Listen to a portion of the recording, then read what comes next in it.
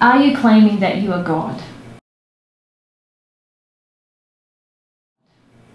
I'm definitely not claiming, nor have ever claimed, that I am God. There are many statements that are made in the Bible that would tend to indicate that I might have claimed that at some point in the past, but that is not the case at all. I have never claimed that I am God, and I never will claim that I am God, and I will never be God. I am just a normal human being, the same way as everybody else is a normal human being. I was born in exactly the same manner, I was conceived in exactly the same manner, and I am exactly the same kind of person as any other person who has ever lived on this planet.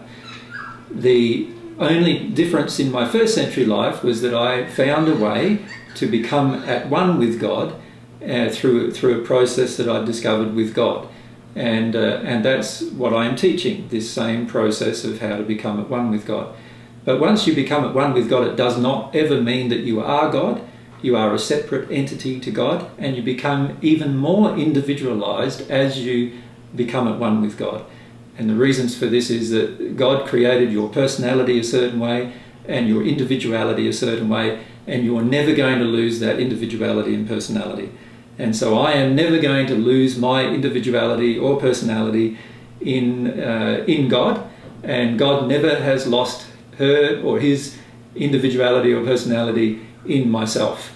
The reality is that God existed way before I was ever created, and God will probably continue to exist if I ever do pass, which I don't believe I will now. When I say pass, I don't believe I will ever not live, although I might not live with a physical body.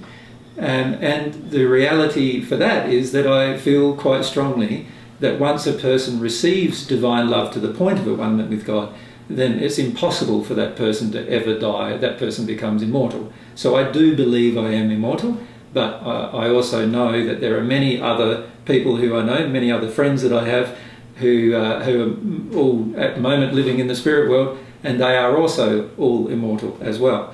So I don't have any special uniqueness or circumstances that make me unique. I am just the person named Jesus, who is an individual human who's lived for the last 2,000 years and who has a memory of that existence.